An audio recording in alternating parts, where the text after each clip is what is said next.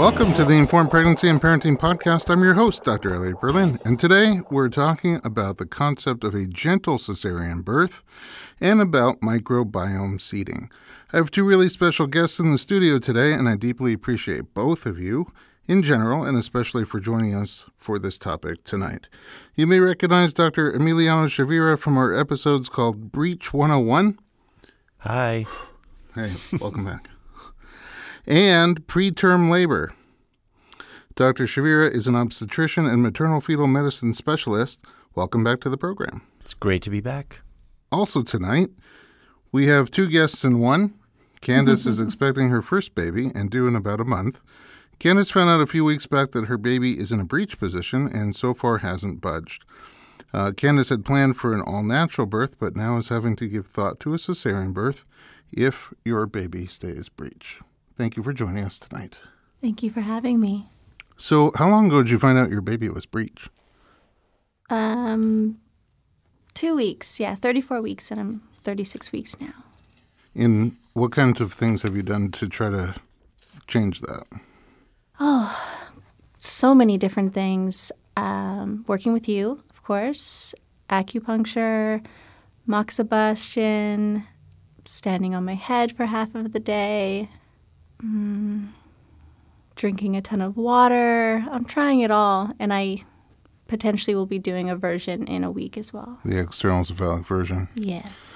Okay, so what kind of birth, I mean, now your choices may become more limited. It's funny to say that with Dr. Chavira here because he's one of the last Mohicans who still delivers breech babies vaginally around here. But if your choices do become limited, you may be looking at a cesarean birth, right? That's correct. And I know for you, that's not what you were planning for. What was your original plan? My original plan, being someone, I was trying not to plan too much. It was like, go with the flow. The only thing I don't want is a cesarean. That was basically it. I wanted to go as natural as possible. I was open to an epidural. I wasn't like going to tell myself, no matter what, you can't do an epidural. But I wanted to try doing it without. I just really didn't want a cesarean, to be honest. Why?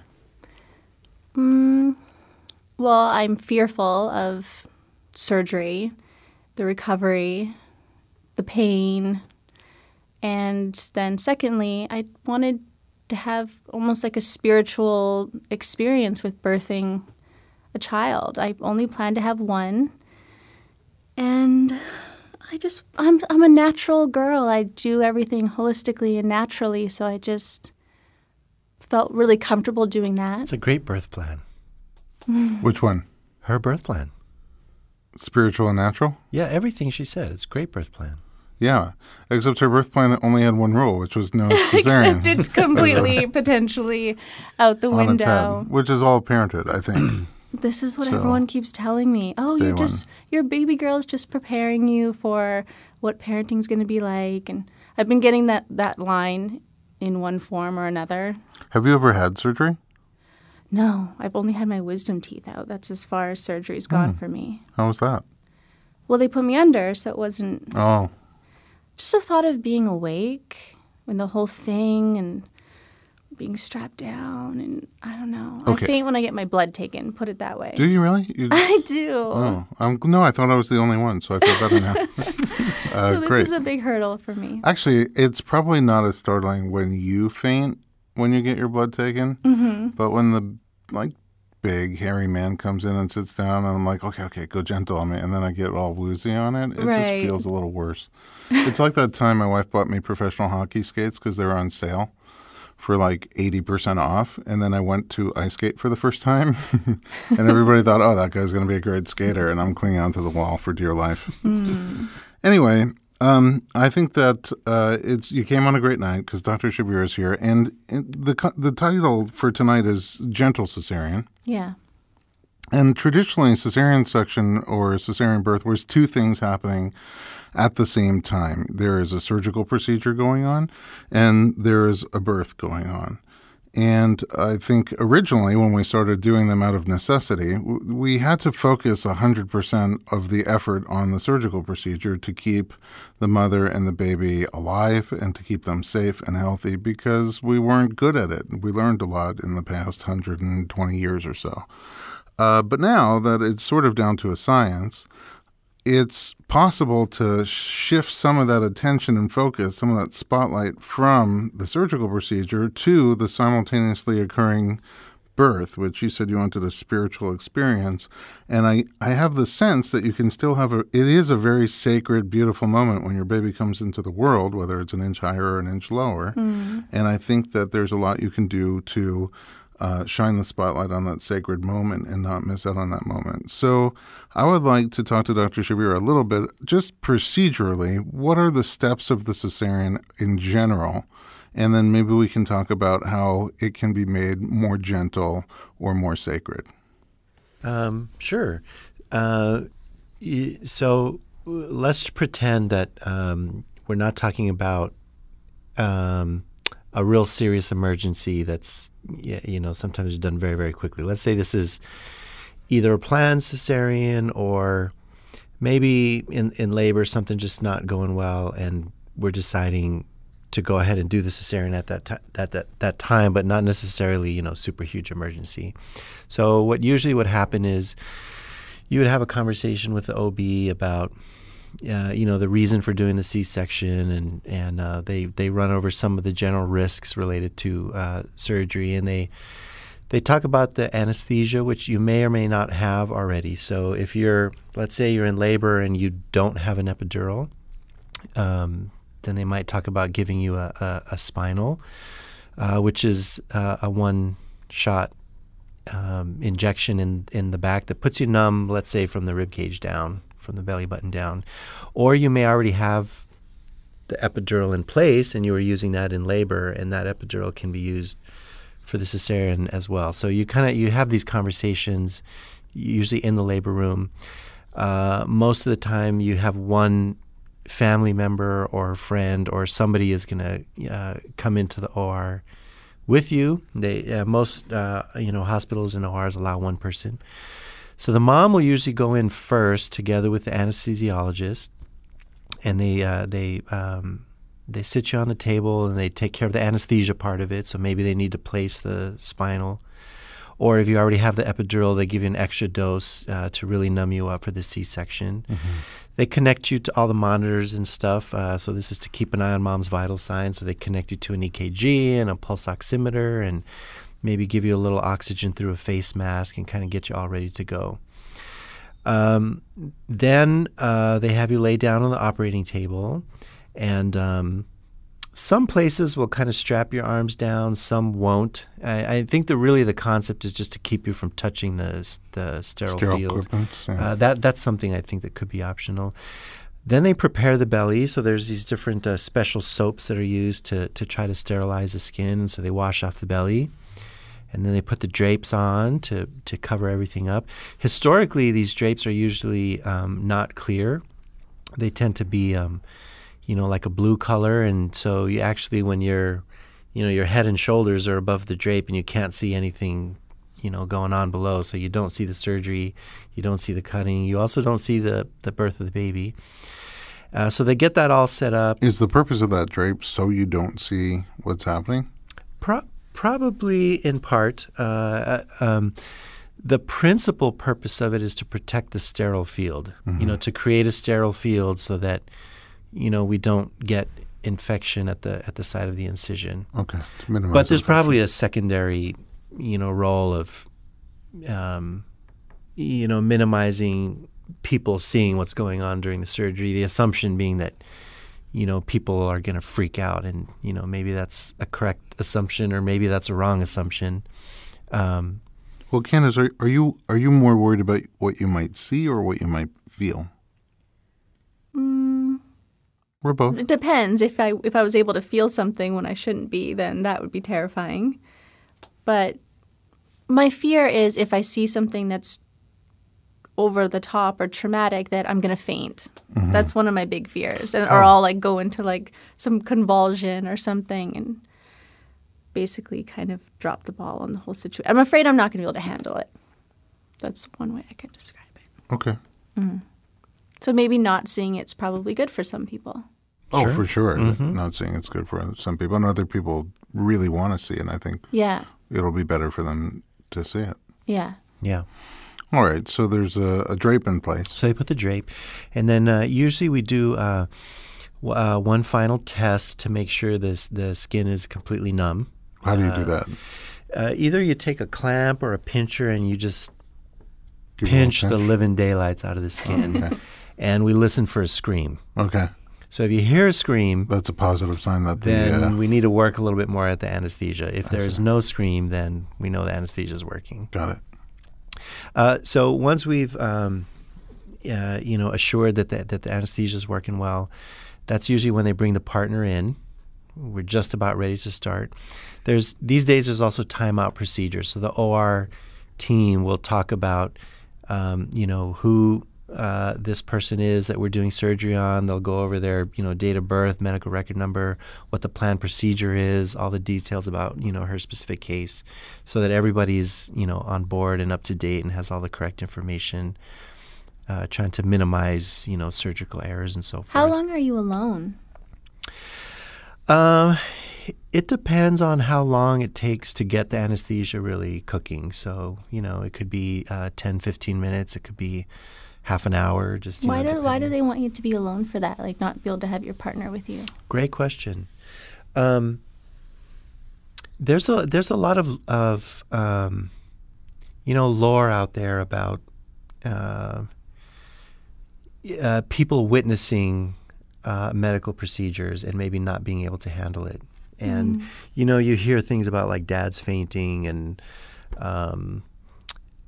so just kind of trying to minimize the drama you get from lay people witnessing medical stuff, just to kind of keep a very, I don't know what's the word, just a calm and professional sort of atmosphere. Now, that there may be some good things about that, but then like everything, there's the downsides. Maybe the patient would be a lot more calm with some family in there, and that maybe it would be much more helpful. I mean, it seems like the separation of partner is traumatizing for the laboring mom. Yeah. And it also seems like there's ways to, selectively, figure out who's not going to do well, who might really not do well by watching an epidural be placed in their partner. Or to sort of block that to some degree, just like you do with the drape. But it definitely seems like it could be less emotionally traumatizing if a woman can have her partner there. Do they make the partner leave to do an epidural during a vaginal birth? Commonly they do. Yeah. Really? Commonly they do. So Oh, I interesting. would not say that that's 100% universal, but it's very common. Okay. Yeah. Yeah. I remember an old colleague of mine who would tell this story about a father that fainted during an epidural placement, went over backwards, knocked his head on the ground, and actually had to go to the ER, was very seriously injured. And it's sort of those kind of horror stories that generate Policy. the policy. Exactly. Yeah. All right. So then partner comes back in. Okay, so partner comes back in. Basically, everything is ready to go, and then that's when you start the cesarean. So you want to go through the procedure? Is that okay, Candice? When you talk through the steps? I think Okay. this is good. Slowly become more comfortable. Yeah, I mean there really are just a few basic steps with cesarean. I mean, it's a simple matter of you do an incision on the skin. For the most part, except for unusual circumstances or special circumstances, the incision is horizontal, and it's kind of just under the bikini line. And there's a little bit of fat below the skin, so you go through these layers. Cutting through those layers. About how wide? Maybe something like 14 centimeters, roughly. Some people make them smaller. Some people make them bigger. Depends also the size of the baby. Okay. So then you encounter the muscles, and the most common type of incision, you don't cut the muscles, but you can imagine them, they're like a curtain. So you divide them in the midline, and you pull the muscles laterally like you would be pulling the curtains open. Oh, and there's space in the middle? And there's space in the middle, yeah. And then your final layer, there's like a sac that contains all of your innards, the intestines and livers. That's called the peritoneum.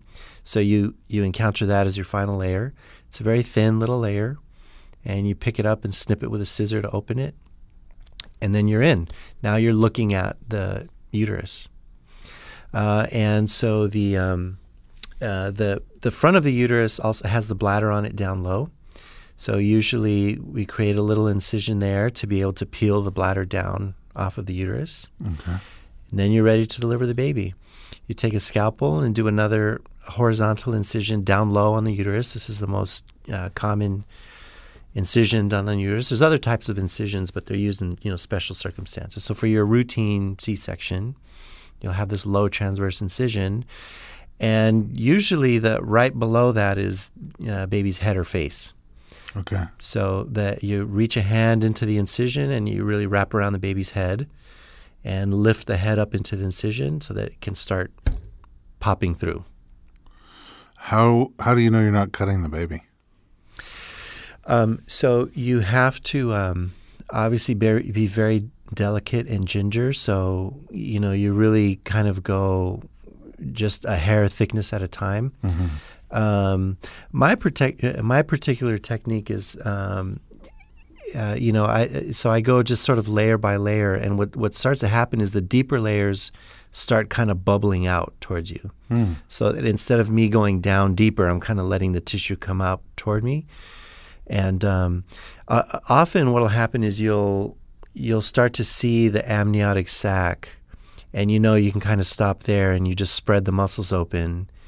And then the amniotic sac is still intact. And then I'll just kind of pop that open with a little clamp. Mm-hmm. It is possible to cut the baby, and that happens on occasion. Mm-hmm. So it's something that you have to really be very careful about. How long time-wise from the time you said we're ready to start the cesarean until your hand is around the baby's neck? If you're kind of going, leisurely, it's a first surgery, you're not dealing with a lot of scars, it can be 5 minutes. Okay. But this is the kind of thing, if you have a big, bad emergency, mm-hmm. you can do most of this bluntly just with your hands, mm-hmm. and you can have a baby out in 30 seconds. Wow. Wow. Okay. And then in the case of a breech baby, you're not going to find a head down there. That's what I was wondering too. What happens next?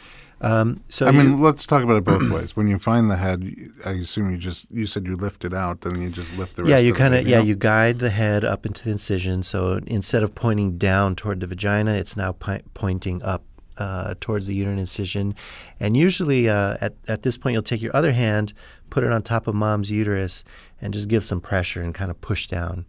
And that helps the baby kind of pop out. What does mom feel during that time usually?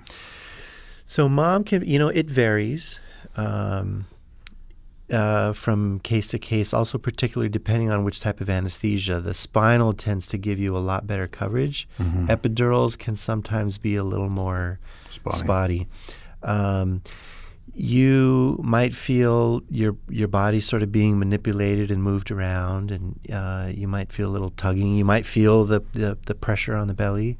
So there's definitely, a C-section is not a sensation-free experience. But I think it's the sensation of knife cutting through flesh that people are more terrified about. Yeah. But that's something that I've never heard anybody say that they actually felt. Yes, and that's the purpose of the testing before you start, to make sure there's no sensation in the skin before you start. Okay. I have so many questions. Do you have any questions at this point? Just what you asked. I'm just curious the difference between the breech, if there's complications or anything like that. Or the different way you get them out. The breech, in theory, you're supposed to deliver the breech the same way you deliver it vaginally. So you reach the hand in through the uterine incision, and you'll wrap it around the baby's breech and lift the breech up into the incision. So the butt. So then the butt starts poking through the incision. In some cases, depending on the position of the baby, you might get the feet. That makes it a little easier because then you can just grab the ankles and tug and pull the baby out that way. But in my experience, most commonly, you get the butt, you lift it into the incision. You may have to hook a couple fingers around the baby's hips to start pulling through. And again, you're giving pressure on the top of the uterus to help the baby down. So as the baby's butt and legs and back are all kind of emerging together, you do it until most of the baby's body is out. And then you can start, this is much easier to see, and it's kind of harder to describe just verbally, but you can start flexing the legs so that you can, gently fold the legs out. So if you can kind of picture now the baby's head and arms are still inside, but the body and legs are now out. And then you rotate the baby to expose the arms, and you can hook a little finger over the shoulders and slide down toward the elbow so that you can then draw the arms out.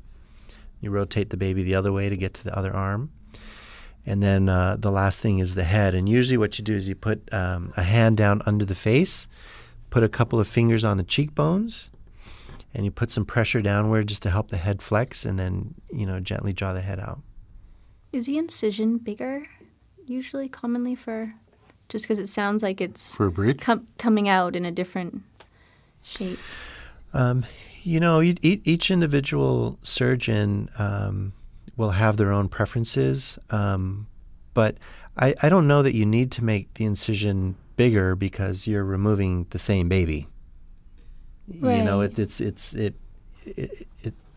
the same size whether it comes out head first or butt first. So I don't, that thought never goes through my mind that I need to make the incision bigger because it's a breech baby. Other people might have that thought. I couldn't speak for everybody. Just briefly, because soon we'll start talking about how we can make this all a little more gentle, but what happens after that in terms of the rest of the surgical portion of things? Okay, so the old school way is there's a pediatric team there present in the room. So after the baby is born, there's immediate cord clamping, and the baby's passed off to the team of pediatric staff that's there in the room. So that could be anybody from a pediatrician to respiratory therapist to maybe even a neonatologist, but whoever the team is in the hospital. And they take the baby over to the baby warmer, and they start doing suction and getting fluids out of the mouth and checking on the baby's heart rate, and then they end up doing a whole full physical exam and looking for any kind of anomalies and checking the hips and taking their good old sweet time with the baby. So there's a period of separation between mom and baby that I think, historically, within the maternity care system, this has not really been thought to be a thing or an issue or a problem. They'll wrap up the baby and kind of bring over to mom, and you get to kiss the baby on the cheek and, meet the baby for a second. And then they'll take the baby somewhere. Maybe it was a nursery, or maybe they go to the recovery room. Historically, after C-section, there's been a substantial separation between, mom and baby. And that could be half an hour. It could be a couple of hours. It could be, a prolonged period of time. What's happening with her during that time? What do you still have to do? So then you have to remove the placenta, and then manually you take it out. There's different ways to do it. Some people actually just reach in and grab it and yank it out. Some people wait for the uterus to clamp down a little bit with some tension on the cord and kind of let the uterus deliver the placenta. So there's different people have different styles, and then you need to sew up the uterine incision and close up the abdominal wall. How long does that take? So that'll take, a routine first C-section can all be done not unreasonably somewhere like 20 to 30 minutes. Oh, from start to finish? Start to finish. And you're out playing golf. Yeah. We're going to go to a break and then come back and talk about the gentle portion of this and the microbiome seeding. But once we have you here, are there things that you do, should a mom be thinking about having more babies down the road and wanting to set herself up for vaginal birth after cesarean, are there things that you can do to specifically promote that, make her more suitable for that? The major thing is that people talk about is when you close a uterine incision, a 1-layer closure versus 2-layer of stitching. Closure of stitching, yeah. And there are some, as much as is talked about, if you really look closely at these studies, it's not really a slam dunk that there's much of a difference between 1 and 2-layer closures. Mm-hmm. But that being said, I mean, I tend to always do a 2-layer closure. There may be some benefit to that. Maybe it makes the uterine closure a little bit stronger in preparation for the next layer. Mm-hmm. But I don't think it's an absolute requirement. And let's say, for example, I had a woman who wanted to do a VBAC, and we got her operative report and we reviewed it, and I discovered it's a 1-layer closure. That wouldn't hold you back. I would not use that to disqualify her. Okay.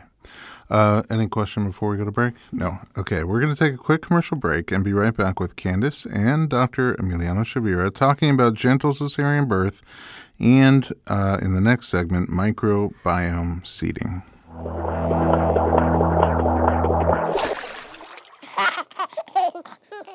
Sleep and Feed is a patent-pending revolutionary multifunctional baby nesting system which serves as a nursing pillow and traveling bassinet all in one. With special technology, the Sleep and Feed has the ability to transform into different feeding positions, and it accommodates babies from newborn to 1 year old. Ultimately, these features make this a great investment. The Sleep and Feed is made of advanced, highly technical soft fabric, which has the ability to not only be waterproof, stain-proof, and antimicrobial, but be breathable and temperature regulating as well. Whether you need to travel, nurse, or just lounge with your baby, Sleep and Feed is a great option for your growing family. You have to see it. Check out sleepandfeed.com. That's sleep, the letter N, feed.com.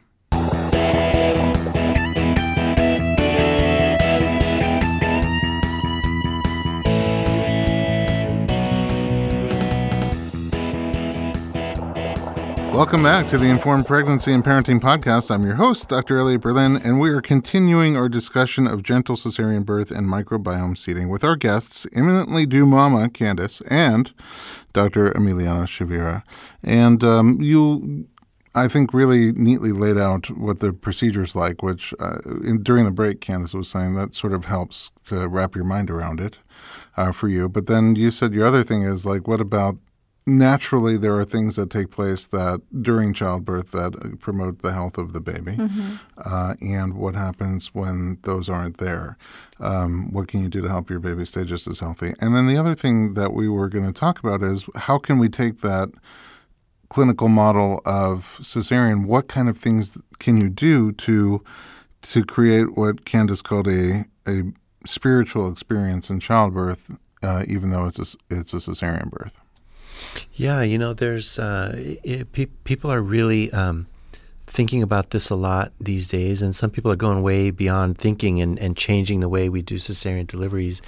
And I think each one of those steps along the way, you can think about it and find new approaches, beginning with, how you consent. There are ways to make it, really scary and horrible, and there's ways to be, very reassuring about it. When you go into the room, whether we separate the woman from her support team, that's something we have historically done. I think that's something that we really can give some thought to. Maybe that can be done differently. And in the changing cases. climate, I see it seems to be up to the anesthesiologist, though. Yeah. I was going to ask, are there exceptions if you say, I faint every time I get my blood taken, it might be better. There's less likelihood of my partner fainting. Something like that. Yeah. Less likelihood of either of you fainting if you can stay together. That's right. Yeah. Yes. And I do see them allow that from time to time. Okay. So it's a conversation and that you also can have. I've requested to have my doula come in, not during the anesthesia, if that's what they're saying, but just you said only one person is typically allowed in. Yeah, Is there typically that's the exceptions to rule. that I as know well? I've seen a couple of exceptions to that too in something that's a non-emergency cesarean, Right. but it also seems to be up to the anesthesiologist who's allowed to come in there.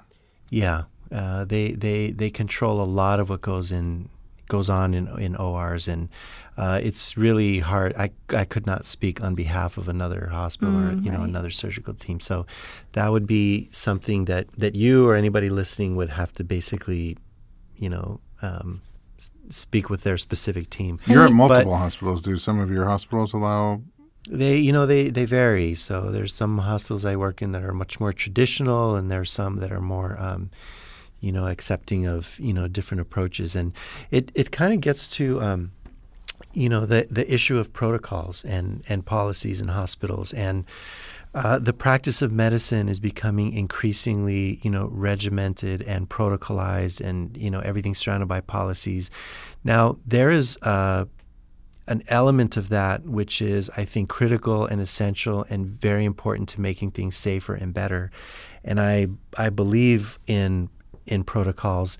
And if you want to do some really interesting reading, there's a book by Atul Gawande called The Checklist Manifesto, which is just a fascinating discussion of the use of protocols.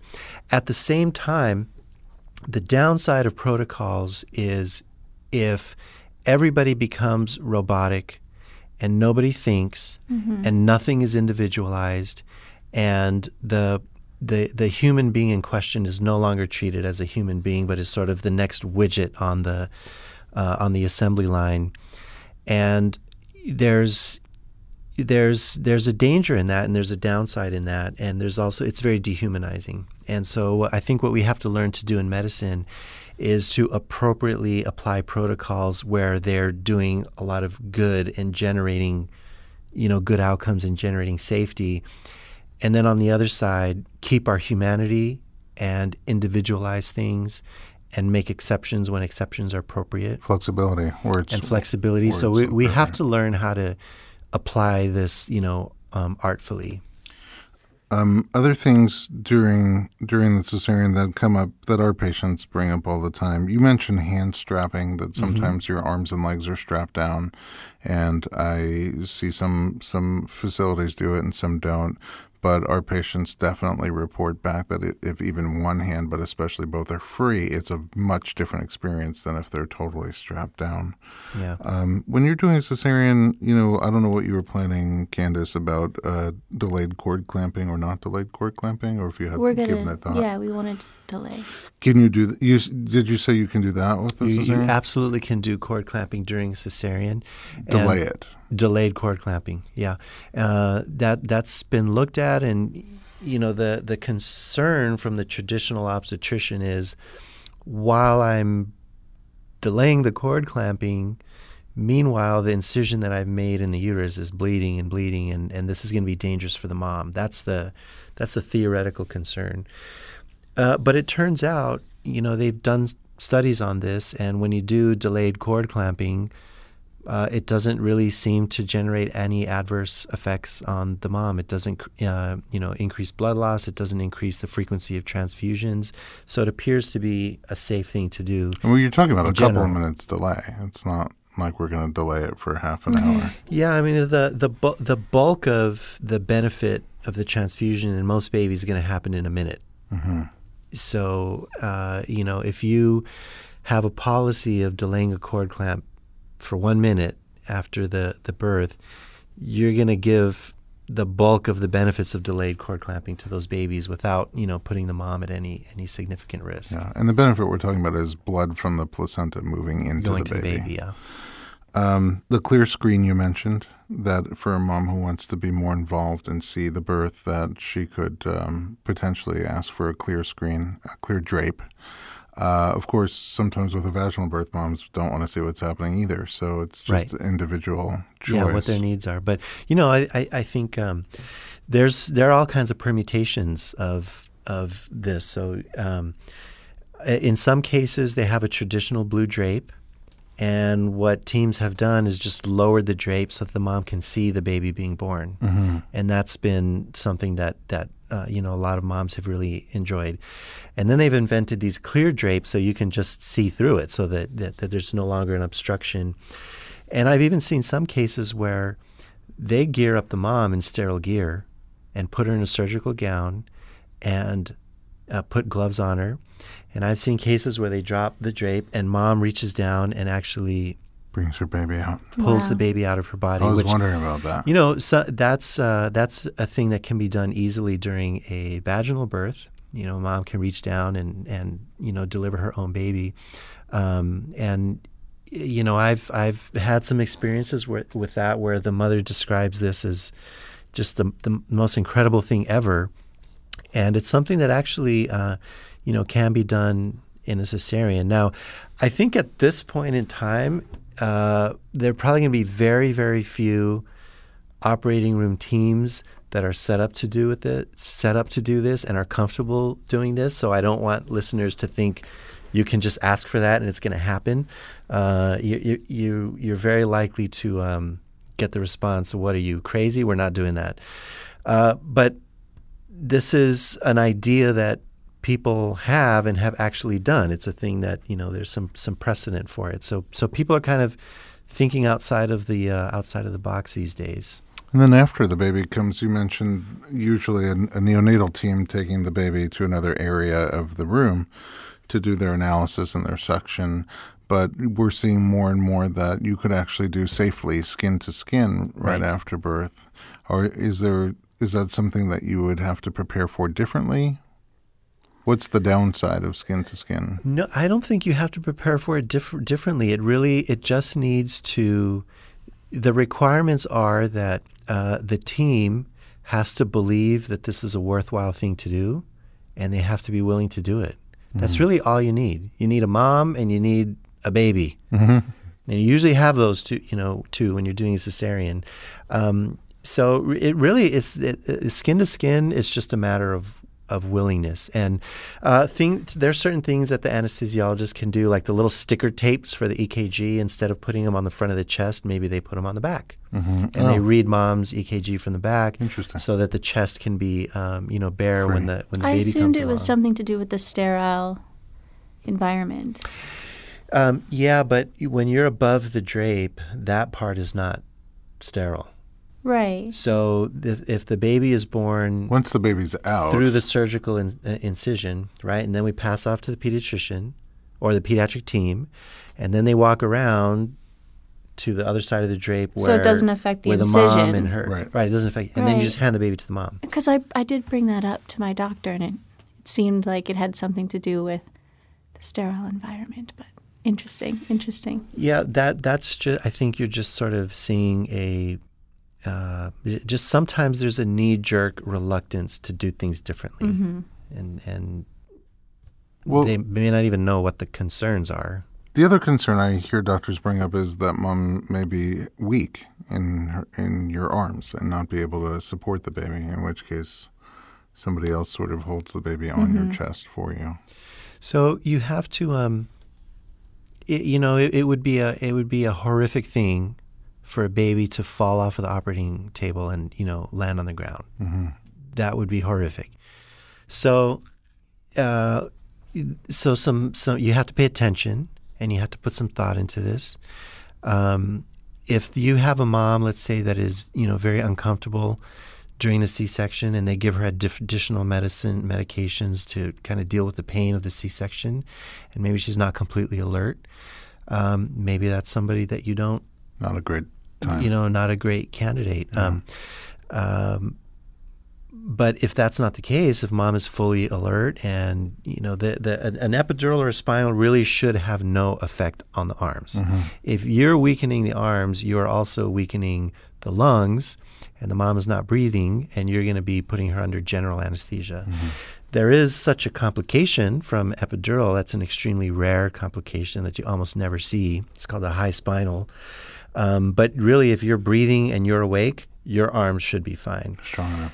Mom also should have somebody with her who can kind of help be an extra set of arms and make sure that, all the more reason to let your doula in addition right. to your partner. Right. I mean, there's usually somebody, there are cases where you're in there with the mom alone and doing the C-section. I always, kind of feel sad about that. But most of the time there's somebody with mom.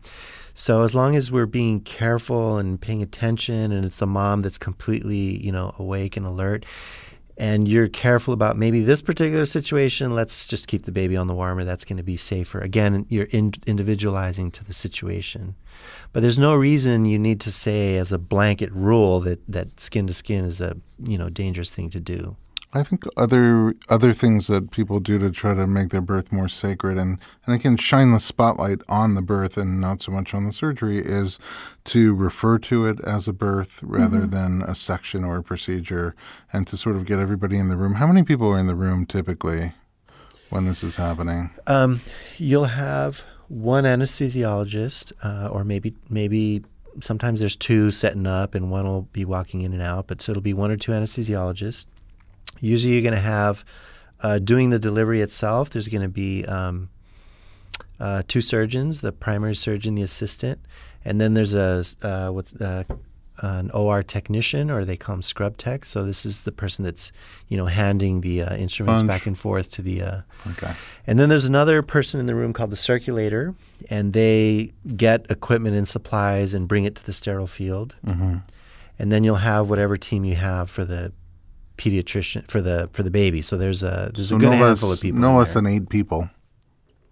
It sounds like in the room, from the medical side, and then whoever mom and whoever she brings in, and of course at the end there's another one who pops out of you. So they were in there at the beginning as well. That's true. Yeah, but now they're out and about where we can see them. That was one thing that my doula mentioned that definitely did affect the way I'm perceiving this. Is she said, from now on, we refer to it as a cesarean birth. No more C-section. So it still feels like you're having a birthing experience as opposed to surgery. I realize that now, but before I was not feeling that way. Right, because you call it a C-section. I don't even know if there's another surgical procedure called a section besides cesarean section. It's just a harsh word. And but again, that focuses on the surgical element. Exactly. And you can call it cesarean birth, abdominal birth. It's a birth. It's very much a birth. It's that sacred, beautiful moment where your baby comes into the world. And if you can get those other 10 people in the room to also refer to it as a birth, and I think sometimes it becomes routine for teams of people who do this all the time, for circulators who are always in there doing a birth, it becomes work, and they're not so touched by the sacred moment that's going on. But to take a moment and remind everybody that this is a birth, and we'd like to really focus on that, and now I see you can have your music playing, and do they allow oils? You can still do that. Oils? You can still play your music and have all your mood stuff. I'll tell you a story about music, but regarding the choice of language, that's probably a good thing to put into your birth plan, because that's not necessarily a concept that all practitioners will be attuned to, and they may just be used to saying delivery, and so if that's something that has an effect on you, you put it in your birth plan. I really wanted to describe my birth as a birth, so please use that word just to alert them to that. You like that. Mm-hmm. Regarding the music, I remember there was a couple I took care of with they were having twins, and I really love twin vaginal births, but they just had zero interest. Mm-hmm. I mean, they just wanted to do a C-section, and but on the day of, they came in with the stereo, and they had chosen music, and they were going to do this like a party, and. In my mind, when I remember, this C-section, I have this image in my mind if there was a disco ball. I don't think there was a disco ball, but I sort of remember it like there was a disco ball, and it was just this really kind of fun, joyous event. And it was honestly, as much as there was a part of me that was kind of like, oh man, we're not doing a vaginal birth. It was really fun and wonderful, and we still talk about this birth to this day. And that's true, I think, with vaginal birth too. It's important to point out sometimes people want a fun experience, sometimes people want a more sacred and serene quiet experience, serene experience. Yeah. Having the music would be a big game changer for me when it comes to this because it just distracts your mind. I think you can have your music, and I also think if you wanted to, you just have earbuds where you're in your own little world with your music. And also, I see people bring in essential oils now, like lavender and like a little washcloth that you put near your face, and you can close your eyes and that makes me sort of really happy to know that you can still do that kind of stuff. I thought all the little extras that I wanted were off the table. Music is pretty typical in ORs. Really? Yeah, I would think that would be something that in most cases, if you talk about that, you would get the yes. Now, you may have come across some old curmudgeon who's like, we don't have music in our OR. I can't say that's impossible, but I think most people would be very accommodating about that. That's great. That little Bluetooth speaker. That's great. Yeah. All right, I want to talk about microbiome seeding since we promised that we would, and it's an interesting topic. We don't have a lot of time to talk about it, so we might do a whole episode on it down the road. But there's a lot of things that nature has in mind during this rite of passage of childbirth, and we don't fully understand a lot of it, but we do understand some of it, and we're understanding more and more all the time. And one of the things that happens when a baby comes through during a natural birth, during a vaginal birth, is that the baby becomes exposed to its mother's microbiome, to her bacteria vaginally, and colonizes that bacteria, because we need bacteria. We have good bacteria in our body that helps us do things. Colonizes that bacteria and starts to create their own normal bacterial flora. And it doesn't happen the same way in a cesarean birth coming out abdominally. So there's this concept of vaginal seeding. Can you tell us more about that? Yeah.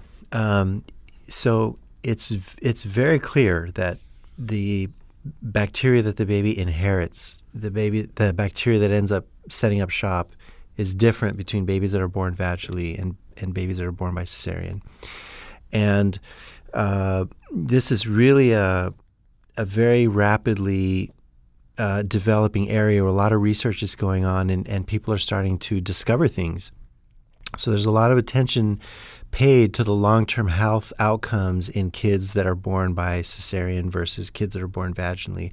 And they're starting to find a little bit higher chance of certain health issues after cesarean birth. So these are things like like allergies, rheumatologic disease. This would be things like lupus, inflammatory conditions, juvenile arthritis. One really big one is obesity, asthma.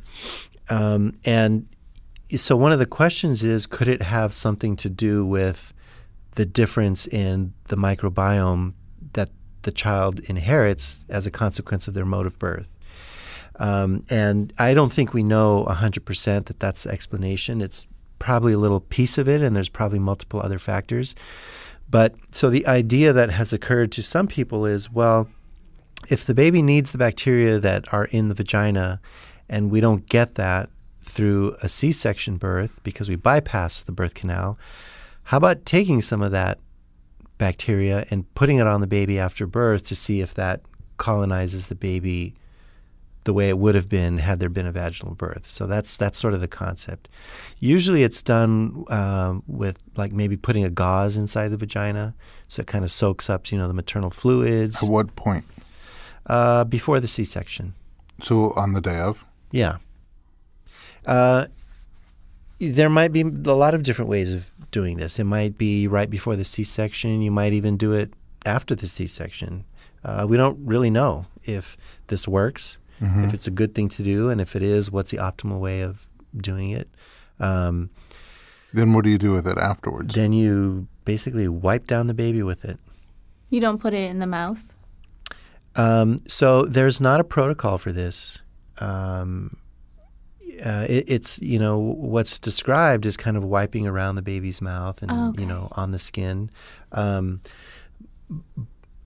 Babies have other access to your microbiome also. Like there's some of your bacteria in during breastfeeding, for example, that they get exposed to. Yeah.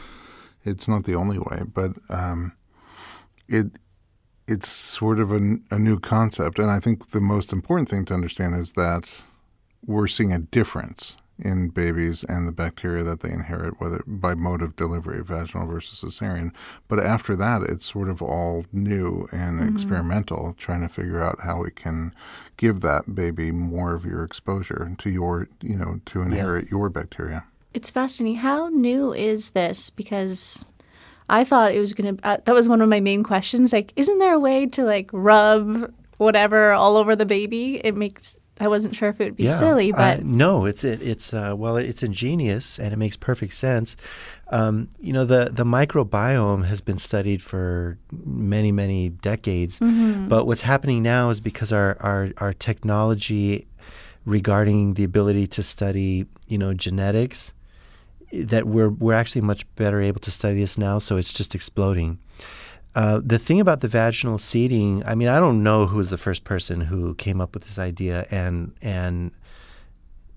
when that was, but my view of it is this is a brand new thing. This is a new idea. It's a new concept. If you look in the medical literature, there is one study that has been published, and there were 11 women that had a cesarean section, and they took 4 of them and they did the vaginal seeding.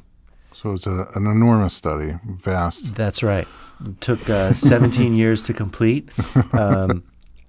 And, it was an interesting finding because these 4 kids that underwent the vaginal seeding procedure, when they did tests later to analyze their microbiome, they were more similar to the kids that were born vaginally. So it kind of seemed to have an effect. However, one lesson that we have learned over and over and over again in the history of medicine is if you have a study that's based on a small number of cases, you can get really, really misleading results. Sure.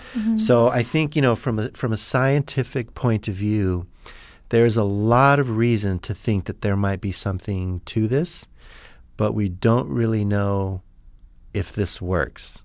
Or the best way to do it. Yeah. Or if there's a downside to it. Well, yeah, absolutely. And so the American College of OBGYN, their official point of view is we don't recommend that people do this. And initially, my first reaction to this was like, oh, God, I mean, ACOG just never wants anybody to do anybody. And I thought, for crying out loud, like, we're fine letting the mother actually pass the baby physically through the vagina, but it bothers us to put a little swab on the baby. But thinking through it, I've been thinking about this, for the past few months. And when you read their statement, it actually does make a lot of sense because it's possible that doing the seeding may not actually colonize the baby the same way a vaginal birth does. And there is a potential maybe you could put pathogens on the baby, like GBS or herpes or chlamydia or something. STDs, I wondered about that. STDs. So I think being fair about it, there is a potential risk, and we don't really know how beneficial it is. So I think it's fair to say we don't really have good data on this and, whether it's overall, more helpful or harmful. Something to think about. And there is more investigation going on, so hopefully over time we'll have a lot more information on how we can use this beneficially without doing harm. We're at the end of our discussion. Do you have any other questions? I do have some questions. I guess what would help me is to just get a little tidbit from you of just how routine a cesarean is. Like how basically just try to make me not feel so scared of it. Yeah. I could say a lot to reassure you. I mean, they are super routine. Most obstetricians have done hundreds and hundreds and hundreds of cesareans. These days, they have become incredibly safe, and I think if you really can, I mean, you can turn it into a birth and put all of the things into it that spiritually that you want it to have. You can put them into birth, and as you're nurturing and raising this baby, you're going to do all of the same things that you were going to do anyway, you're going to be a wonderful mother, and the baby's going to be fine, and it's going to work out. Lovely. I also think you're so healthy in general. Like you said, you're holistic, you're natural, like you take good care of your mind and body. So I think that you're also going to recover in a very healthy way, strong, healthy recovery afterwards. I think when somebody's not in shape, like if I had a C-section, it would be a disaster. But for you, I think I'll be just fine. The other thing, the comment you made earlier on as we were talking, worried about freaking out and fainting and all these things, it's a non-concern. You will not faint, but if you did, the anesthesiologist is there to take care of it. It would be fine. Yeah. Once in a while, we do a C-section and the mom is freaking out, anxious and freaking out, and you know what happens? You do the C-section, you get through it. Like you're not gonna cause a complication in the surgery. You're not gonna. Oh, good. That's really not a thing you need to worry about. Oh, okay. That is reassuring. Yeah. I think once you wrap your mind around it, you're gonna make it awesome. Well, hopefully this little one. Should you have one? I know. My partner's like, quit talking about it. It's not going to happen. No, I think what you're doing is looking at it as there's always a chance it was going to happen. That's true. Right? But you brought up something before we started recording, which is that this is strange because you know about it weeks in advance. And so, like, how do you wrap your mind around it then, and how do you prepare for it then? But I sort of think if you with the homework that you're doing and even how relaxed you are about it now compared to a week ago or 10 days ago, I think if you realize that you're going to do it, you'll get your mind around it, you'll get ready for it, and you'll make it an amazing experience for you guys. Yeah. Well, you, Dr. Berlin, have been so helpful in easing that for me. And also, Dr. Chavira, you as well. Thank you so much for this conversation. It has made me feel much better. Hooray. Well, we'll come back at some point and tell everybody how your birth went. Okay. Thank you so much for being here. I know it's not easy for you to talk about these things, and you are our listener. A lot of our listeners are in the same shoes that you are, so it's really helpful that you're here to ask questions on their behalf. And Dr. Chavira, thanks as always for being here. Your point of view on things is really unique and refreshing, and I appreciate you sharing them, and I appreciate being able to refer clients to you so that they also don't have to freak out. Oh, yeah. I always love chatting with you. You ask great questions. Thank you. At home, thanks for listening to the Informed Pregnancy and Parenting Podcast. If you have a topic you'd like us to discuss, drop us an email at info@informedpregnancy.com, and then go visit us online for more pregnancy and parenting media at informedpregnancy.com.